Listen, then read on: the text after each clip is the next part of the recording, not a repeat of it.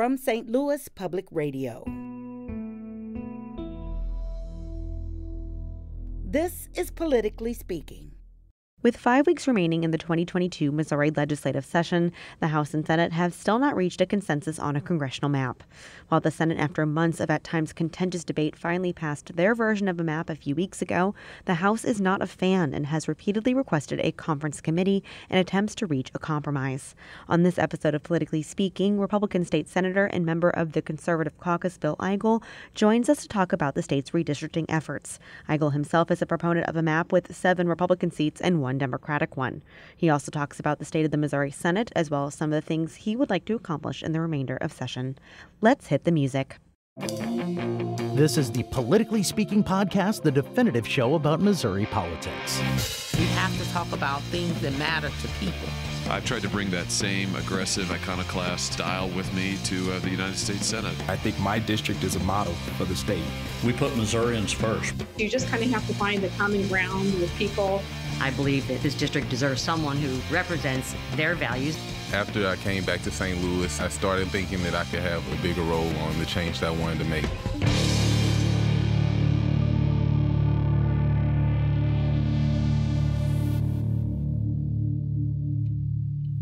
Welcome to Politically Speaking. I'm your host, State House and politics reporter Sarah Kellogg. Joining me for the first time in months in St. Louis is my co-host, St. Louis Public Radio's political correspondent, Jason Rosenbaum. Great to be back, Sarah, and you did a fabulous job with the podcast while I was on FMLA leave. Well, thank you. Welcome back. Our guest today, joining us via Zoom, he is the Republican senator representing the 23rd District in the Missouri Senate, which includes part of St. Charles County. State Senator Bill Eigel, happy to be here. Thank you for joining us on the show, Senator. Before we get started, I'd love for you if you reminded our listeners about your district, where it covers, who you represent. Sure. So I represent the 23rd State Senatorial District. It's basically eastern St. Charles County. So that includes all of St. Charles City, almost all of St. Peters, and portions of Cottleville and Weldon Spring, where I'm actually from, in the southern part of the county. All right. So I think we're going to start just kind of, it's the elephant in the room. Why do you feel that this session has been so difficult so far? Well, I think it's on one hand, it's mystifying to some, but for me, it's actually pretty simple. I think when we came into session in January, I felt like there was a list of priorities of things that the people that elected us wanted to address. And unfortunately, as we stand here today on April 8th, I feel like we've hardly addressed any of them. Everything from addressing COVID mandates, everything from addressing protecting rights, protecting how we see parents and kids in our schools, trying to get the budget and the spending situation under control, taxation, all of the big things that Republicans would expect to see get done from a Republican supermajority. Very little. In fact, I would make the case that nothing has actually been accomplished yet. In fact, some of the only things that we have done over in the Missouri Senate are things that I think are incredibly out of step with the GOP platform and brand. I mean, we passed a small free college program called Fast Track out of a Republican-controlled Senate that is more in line with what I think Bernie Sanders would support than any real Republican. So it's been frustrating. It's been frustrating, and I know there's a lot of frustration in that chamber, but let's not forget that there's a lot of frustration with Republican primary voters that were expecting a lot more. And unless we start getting back to the principles and things that we promised that we were going to do in election season, then I think we're going to continue to see the Senate struggle. So disagreement in the Senate is not a new characteristic. There's often been fierce debates between the parties or within a caucus. It seems like things this year are just becoming especially personal, whether it's Senator Searport going after for Senator Lemke or how some of Senator Rowden's staff members have been targeted. What's happened? Yeah, and I agree. I agree with your assessment there. And yeah, that has been an extra distraction that we've seen some of these personal attacks come out. I mean, just this week, we saw Senator Holly Rader going after some of us, I think, including myself, calling certain senators cowards and hypocrites. And, you know, I've tried not to really, I haven't tried to make any of these attacks personal. You know, voting records, what you're doing in the course of your position is pretty. It's not a personal attack. It's just kind of the facts of where we are. But it's been very unfortunate to see some of the members of the chambers make these personal attacks. And I think that tells you just that they clearly don't have a lot of confidence in the positions that they're taking in these votes. So it's very disappointing, and I would agree that it's not helping anything at all. And the more we can turn the discussion back to policy, that'll give us the best chance, I think, of actually getting something done. We'll get into this a little bit more specifically when we talk about redistricting, but there seems to be a contention from people outside the Conservative Caucus, which for our listeners is kind of a group of senators that have been chafing against GOP leadership for like well over a year, if not longer. The contention I've heard is that a lot of your actions are aimed at propelling future political aspirations, are bolstering your profile rather than actually accomplishing conservative tasks. And I'm sure you've heard that on the floor, and I think that you deserve a chance to respond to that contention. For me, I think that there's an old saying that the party out of power wants power. The party in power wants purity. And I think the Republicans have been in power so long, which is going on 20 years now, that we're at a point where the people who continually send these Republicans back to Jefferson City are really starting to wonder, why are we sending all these Republicans down to Jefferson City, and yet we get the largest tax increase in the history of the state on our gas, of all things, last year? Why are we passing policies that don't look anything like what the GOP platform said, whether it gives, I mentioned the free college program or whatever it is? Why can't we pass a 7-1 map when we have an opportunity to do so, and other states are not squandering their opportunity to change the makeup of their federal delegations? Why can't we do those things with supermajorities of Republicans? So it has nothing to do with anybody's individual profile. It has to do with the fact that there is a growing number of senators, primarily the Conservative Caucus, but I would make the case that there are other Republicans as well that are interested in getting back to the roots and the policies that we promised that we were going to support when we were going through campaign season. And the frustration that I'm hearing from around the state, not just from St. Charles, where I'm from, but around the state, of Republicans that are voting for higher taxes, that for Republicans that are voting for out of control spending, for Republicans that are voting for all these programs, taking on the record votes directly against, in many cases, the GOP platform, I think is raising the profile of other candidates and other races that are challenging these Republicans that are deviating from the platform. So it's not about one person. It's about the fact that I'm tired of hearing about states like Florida doing all the great Republican things. We've got more Republicans elected to office in Missouri. We need to get those big things done. So, as I've been watching this session, one of the claims against some of the actions against the Conservative Caucus is that you all are attaching amendments to a bill that would it have left unamended, maybe it would have passed to the Senate pretty easily. And so these amendments, making them partisan or calling them poison pills, these amendments have also been called beyond the scope of the underlying bill. I want to get your thoughts on that, especially since, as of late, with only a couple weeks left of the session, 5 weeks left, we are seeing more amendments being brought bills, not just by the Conservative Caucus. Yeah, and actually, one of the good things about being a senator is the fact that we have the ability to offer amendments to bills to promote priorities of ours that for whatever reason may not be coming up on their own. Trying to push back against critical race theory is a good example. We just now this week, here we are 5 weeks left in session, and saw the Education Committee finally vote out a critical race theory ban of some sort. And quite frankly, I have no idea if or when the bill that just got put on the calendar for that subject is going to even make it to the floor, because we're so late in session. So what we have to do if we want to see action taken is we have to find other bills that are up for debate that we can push forward our priorities and try to attach to that bill, so that if nothing else, the people of this state are going to see where certain senators are going to fall on these issues. I mean, take the fast track bill that came up earlier in the session. I think this was one of the high interest items where amendments were offered. On that bill in particular, we offered amendments that would have restricted the fast track program from going towards any higher education institutions that allowed transgender athletes in women's sports, that would have disallowed higher education institutions from taking part if they enrolled unlawful citizens and residents of the state of Missouri. And yet you had Republicans going on the record voting against those types of amendments. So, the frustration, again, is increasing. And I think you've seen frustration rise from some of the members of the Senate, because I don't know if they've been put under this kind of pressure before. But that's where we're at. And if we don't start applying this pressure, then we risk losing the support of the people that have been sending these Republicans to Jefferson City in the first place for the past 20 years. I want to talk a little bit about the House and the Senate. What do you think has been the big disconnect between the House and the Senate this year? It's not like House Speaker Vescovo is considering, squishy liberal, agendas. Shouldn't you be on the same page? Yeah, you would think so. And to their credit, I'll say that the House has passed some good legislation. They've passed some of the priorities that we would like to address.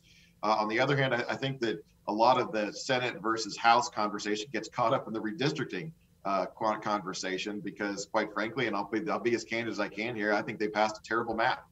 They passed a map that I consider a 5-3 map. And the reason and I've said this before, but the reason I consider that original House redistricting map a 5-3 map is because the second congressional district, in addition to drawing 2 Democratic safe seats, the second congressional district, as drawn under the House map, was only won by Josh Hawley by less than 2 points in 2018 and is primarily made up of St. Louis County, which, given its trends towards the Democratic column, I think that a Democrat's going to be filling that seat by the middle of the decade. So in the best case scenario, that map's a 5.5, 2.5 map now, moving towards a 5-3. So because the House has not really been willing to discuss or compromise, we're kind of stuck. And so it took the Senate a long time to get a map of our own. But now it probably feels like there's more friction between the Senate and the House than there actually is, primarily because the conversation is being dominated by the redistricting agenda. Senator, that was an excellent segue into redistricting. You, even though I was gone for 2.5 months, do not believe that Jason Rosenbaum was not paying attention to the redistricting debate, because sometimes when I was holding my child, I was listening to the Senate and was thoroughly entertained by it. But I want to go to that second district, and I want to talk about the second district that the Senate passed out. And, it includes parts of St. Louis, St. Charles, Washington, Franklin, and Iron County. And it also happens to take in my house in Richmond Heights. And if I walk down the block and pass by a hospital, that's in Mo 1. From the eye test, this looks like a ridiculous-looking district. And it features places that have nothing to do with one another. How can you defend that district making any sense? So first of all, that's a great question. And the first thing I'd tell you is that the map that the Senate passed was far from the best map the Senate could have passed. I voted for that map because I felt like that was the very best map that at that time that the Senate was going to produce.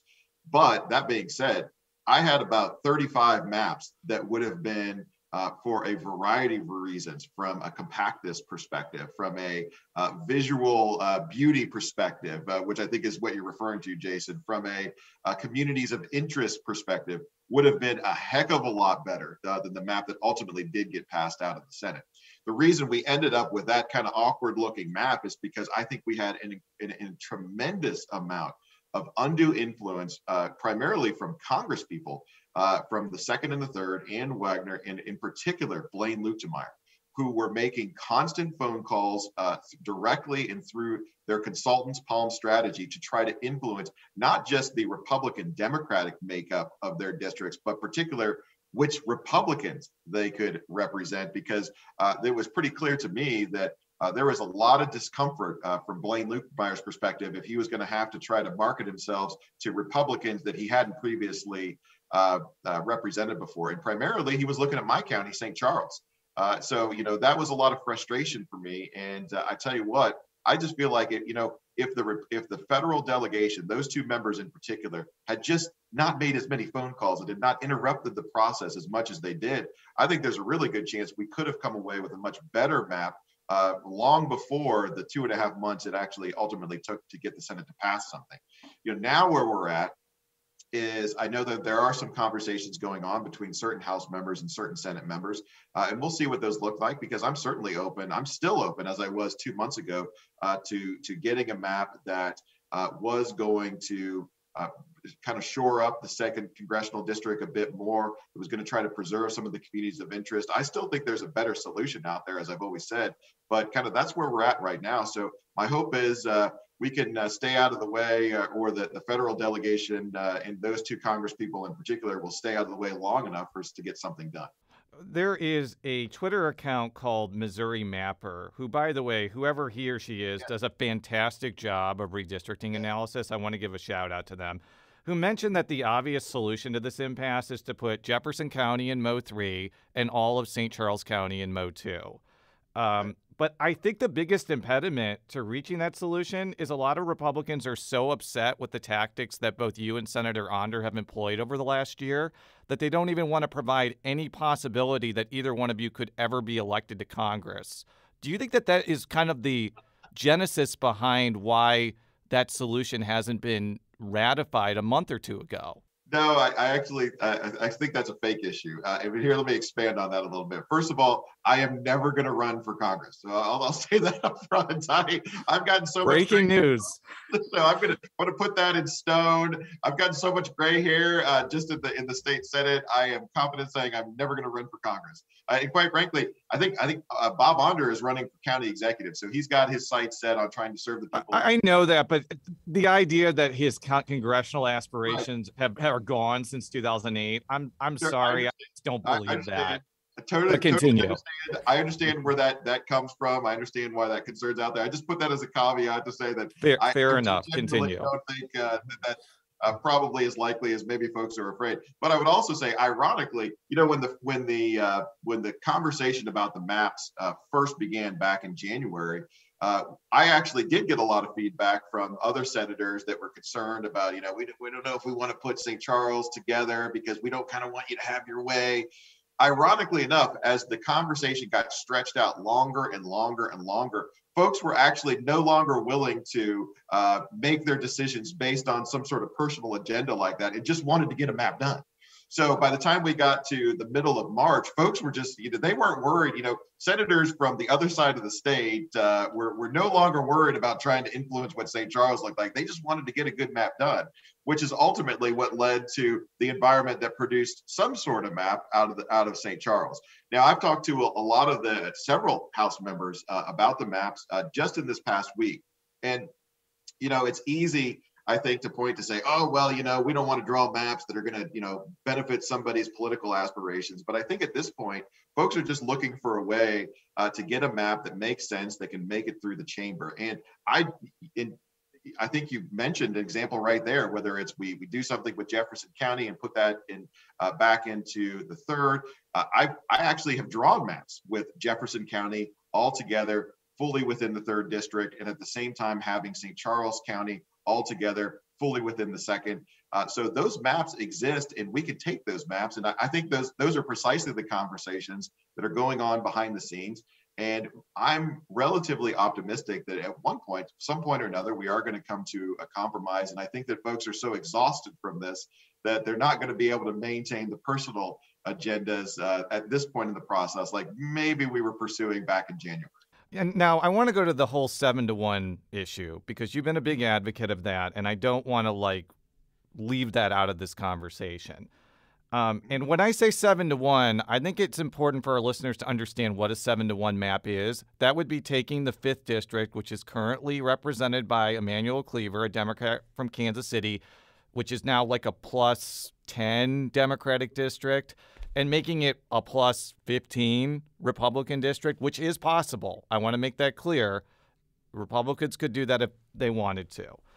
And you've cited how Illinois Democrats absolutely brutalized Illinois Republicans, and that Missouri Republicans should not unilaterally disarm. But I want to play a clip now from Republican Congressman Rodney Davis talking about how that strategy employed by Democrats could actually backfire. You don't have to look too far than just, eyeballing this congressional map to see the gerrymandered mess that it is.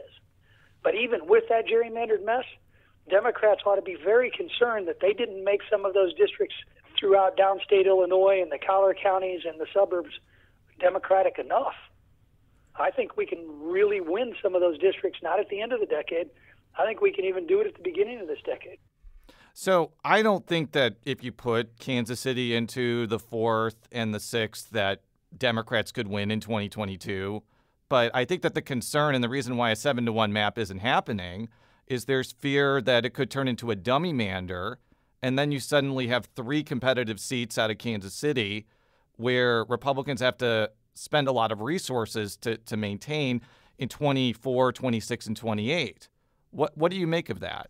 So I find this is a great question, and I find it ironic that folks are actually talking about this because the House map, which the second congressional under the original House map had a Josh Hawley margin of 2018 of 1.9% and a Donald Trump margin of 2020 of 4.9%. The 7-1 maps that we've drawn, in every case, all 7 seats had greater margins than the second district did under the 5-3 map that came out of the House. So if margins are the concern, right? If we're concerned about drawing districts that are just too close to the edge, that we're afraid that might go Democrat at some point, then I don't know why anybody would be supporting the House map because that actually had worse margins than the 7-1 maps that we've been proposing and that we actually took a vote on the Senate floor. So in addition, if you look at the 7-1 maps, none of those 7 seats had the overwhelmingly blue-leaning trends like the second congressional had under the 5-3 or even some of the 6-2 versions due to St. Louis County on the other side of things. So I'm not really concerned about the Democrats getting stronger in the state of Missouri because, quite frankly, their national brand, which weighs heavily on these federal races, is incredibly problematic for pretty much anywhere outside of the first congressional in the state of Missouri. So I think that this is not only can we make better margins, and here's what's really stunning. We talk about some of the constitutional priorities when it comes to drawing these maps. One of them is compactness. We had a long discussion on the Senate floor how in the 7-1 map that did break up the areas in Kansas City and put them amongst multiple districts, the computer algorithms that measure compactness, an actual objective measure of compactness, scored the 7-1 maps better overall in terms of compactness than the 5-3 map that came out of the House. So I've become fond of saying that by every objective measure, the 7-1 is actually better than anything we've seen before. It's better in terms of compactness. It's better in terms of Republican margin. It's better in terms of long-term viability for the next 10 years in terms of the trend, the demographic and partisan trends in each of those 7 areas. So I understand where Rodney's coming from over in Illinois. And I recognize that, gosh, the Illinois map looks like they threw spaghetti against the wall. So absolutely, they may have overthought that a bit much. We're seeing the same thing in the state of New York, where they did the exact same thing and tried to draw out 2 or 3 Republican seats. But I think it is actually less risky from a Republican margin perspective to draw the 7-1 maps that we've brought to the floor than it is the 6-2 or 5-3 maps that we've been discussing because of how they've drawn the second district. We need to take a quick break, but we'll be right back. And we're back on Politically Speaking. I'm your host, St. Louis Public Radio's State House and Politics reporter, Sarah Kellogg. Joining me is my co-host, Jason Rosenbaum, political correspondent for St. Louis Public Radio. And our guest today is Republican Senator Bill Eigel, who represents the 23rd District, which includes parts of St. Charles County. Let's get back into it. We were in the middle of redistricting questions. We have yet more redistricting questions for you. Surprise. So let's get into those. So some of the discourse during these past few weeks, has gotten very personal. We talked about that a little bit earlier. I alluded to Senator Searpoy earlier. There's also a number of women senators that have been especially outspoken about 7-1 proponents' tactics. It's also notable that Senator Cindy O'Loughlin, who is part of the Conservative Caucus, has sided with the other members of the GOP caucus on this and other issues. What do you make of, I don't think it's unfair to call it vitriol about these maps. Yeah, I guess I don't understand. Well, maybe I do understand. I'm disappointed that it's become such a personal thing. I am not trying to draw any of these districts to try to influence a personal agenda for any other senator in the Senate chamber. And I don't take it personally. If somebody disagrees with me on what the map ought to look like, I don't take that personally. I respect that. That being said, I do think that there is a very difficult conversation that certain senators are being forced to have with the people that elected them over why they're not supporting a 7-1 map when by almost every objective measure, a 7-1 map mathematically makes sense. And if you read the GOP platform, it says very clearly that we're going to do everything we can to elect as many Republicans as possible. So when you vote for a 6-2 map and don't support the 7-1 map, if you vote for a 5-3 map without supporting the 7-1 map, then you're deviating from the GOP platform. And I can tell you, we have gotten engagement on this issue from thousands of Missourians all over the state that are asking the same question. I feel like there's 3 million Republican primary voters in this state. Probably about 50 of them out of the 3 million want to see a 6-2 drawn. And yet, ironically, of those 50, maybe 50 Republicans that want to see a 6-2 or a 5-3, half of them happen to be in the Missouri Senate. so it's just I think that the reason this is becoming personal is because those senators that have stood up on the floor and expressed outrage about a possible 7-1 map or whatever it is, they're not hearing from me. They're hearing from the people that elected them. In fact, this has also spilled over into an election year in which, unbelievably, I think 6 sitting Republican senators have received primary challenges. That's pretty unheard of. So it's affecting them in their political careers to be taking these kind of votes directly against the GOP platform. And, they're upset about it. So I understand it, but I'm not sure that this is kind of the consequence of when you continually vote against the Republican platform, then these are kind of the consequences. And I think they're feeling the heat. So our last redistricting question, we promise. So kind of to sum where we are right now, the Senate passed a map. The House asked for conference. The Senate said no. The House voted that map down and again asked for conference. That's where we currently are. And so not this past week, but the week before, Senator Rowden said that anybody who doesn't want to go to conference is responsible for it to go to court, which is a chance of that being maybe a more Democrat-leaning map. I guess I just kind of want your comments on that. Well, I think I'm going to respectfully disagree with the senator from Boone. We sent a map. We worked very hard on a map. It was a difficult process for the Senate. And I'll be the first to tell you it wasn't the best map that I felt we could have sent over. We sent that back to the House. They decided that they didn't want to accept that. Part of the reason that we're not going to conference is, quite frankly, trust is so low. Not just from the Conservative Caucus, but trust is so low more broadly in the Senate chamber that no one trusts leadership enough to allow a conference committee to take place. So I think that you may see leadership trying to deflect from the fact that the real problem here is just there's too many senators that don't trust leadership, and that's Republican and Democrat. So I think what's going to happen instead is the conversations are still taking place behind the scenes, whether we call it a conference or not. I think those conversations are being had. I've been a part of some of those conversations, and I think that in order to avoid a conference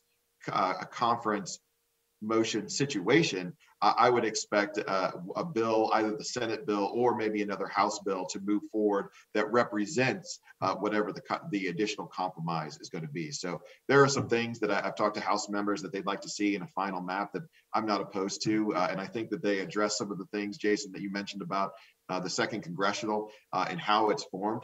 But I think those will come forward. It's just going to happen, I think, without the formality of a conference motion. So we're going to go to the final part, and Jason, it's a newer thing for us. It's kind of a lightning round. We have a series of questions. If you could keep your answers to about a couple sentences or less, we have a couple more questions for you. That's exciting. We think it's fun. So in a couple sentences or less, what are some of the priorities that you hope to get done this year? I want to get done a ban on vaccine mandates. I want to get done a ban on critical race theory and some of the things going on in our schools. We got to get the maps done, and I'd like to find room for a tax cut for the people of the state. What are your expectations on how the Senate will handle the budget when it goes through the appropriations process? We spend way too much money in the state of Missouri. It's ridiculous how much money we spend, and I hope that the Senate will restore some sanity to what the governor has proposed. Why hasn't the allocation of money for Medicaid expansion been as controversial this year as I was expecting? That is not controversial to other Republicans, as I think is one more thing that they're going to have to answer for in many of the elections and primaries that are ongoing currently. Do you think that the legislature will get ahead of a ballot initiative legalizing marijuana for adult use? No. Why? Because there is sufficient disagreement within the Republican caucus about how and even if to legalize marijuana that it's difficult to see a consensus forming in the last 5 weeks where that can be done outside of the initiative petition process. Another bill making its way through the legislature is legalizing sports betting. I know your caucus member, Senator Hoskins, has his own version of the bill. What are your thoughts on the House bill? Are you expecting to see changes to it to make it maybe more like Hoskins' bill?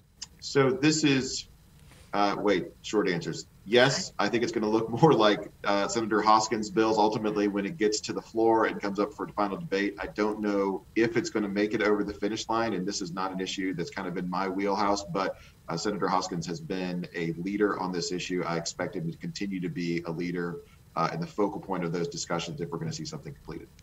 Do you think that the legislature will bar private entities from requiring their employees from getting the COVID-19 vaccine?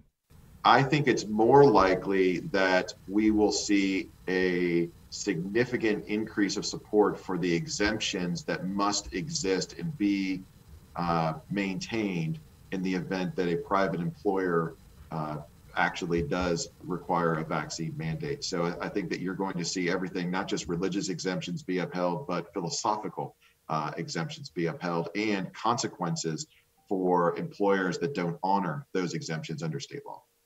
Our St. Louis Public Radio education reporter, Kate Grumpke, had a story out this week about the results of some school board elections in the region.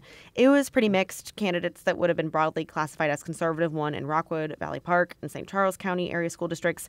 They were unsuccessful in areas like Kirkwood and Parkway. What do you think these results mean for education legislation? So first of all, I agree that you had you had some victories for the conservative cause and you had some losses for the conservative cause. What I would point out, though, is that relative to previous years and in other elections, we weren't seeing hardly any victories for conservative candidates in school board elections because the entrenched teachers unions were very good about getting their turnout out and they're getting their message out in these off elections in April that had very low turnout. So the fact that we've gone from almost no victories to maybe 50%, I think is a dramatic. It's actually a very dramatic change. And if you look at St. Charles, the campaigns in St. Charles where the candidates did some fundraising, knocked on some doors, and were organized, overwhelmed the union-backed candidates, the teachers union-backed candidates here in St. Charles County. We saw both of those candidates win in Francis House School District. We saw a candidate win in Wentzville School District, and actually we would have had a second candidate win in Wentzville School District, except for the fact that we had 3 candidates running and you kind of had a split vote there on the other side. But I think it tells me that with organized campaigns, these are the messages that are going to win. And I think that's going to translate to the August primaries because in a bigger picture, these are the exact same kind of conversations that voters are going to be having with people that are asking to represent them. That's all the time we have. Thank you so much, Senator Eigel, for joining us on the show. Politically Speaking is a product of St. Louis Public Radio, which is a part of the University of Missouri St. Louis. You can follow me on Twitter at Sarah K. Kellogg. You can follow Jason on Twitter at Jay Rosenbaum. And Senator Eigel, where can people find you on the internet where you want to be found? On Twitter, Eigel for Mo, at Bill Eigel, and then on Facebook at Eigel for Mo. All right, until next time, so long.